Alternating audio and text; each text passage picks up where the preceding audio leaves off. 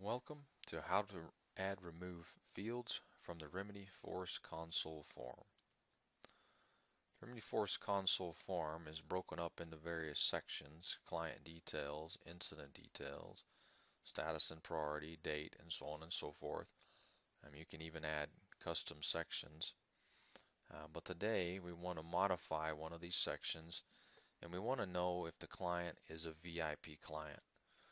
So we'll add the client VIP field to the client details section.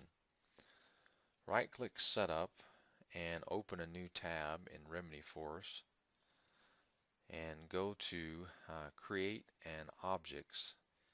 Then scroll down until you get to the incident object.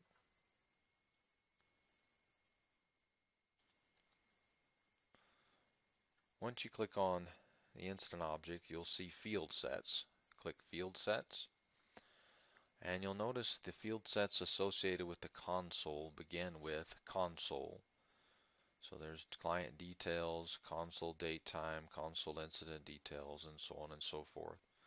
We want to modify the client details, so we click Edit, and then we locate the client VIP field, and we drag it and drop it onto the form. We click Save,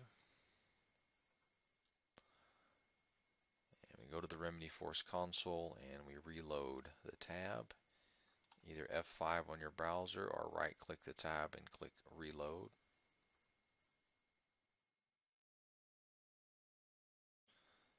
And when we click New,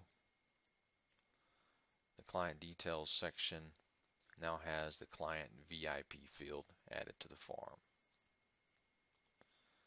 This concludes the video how to add remove fields from the Remedyforce console.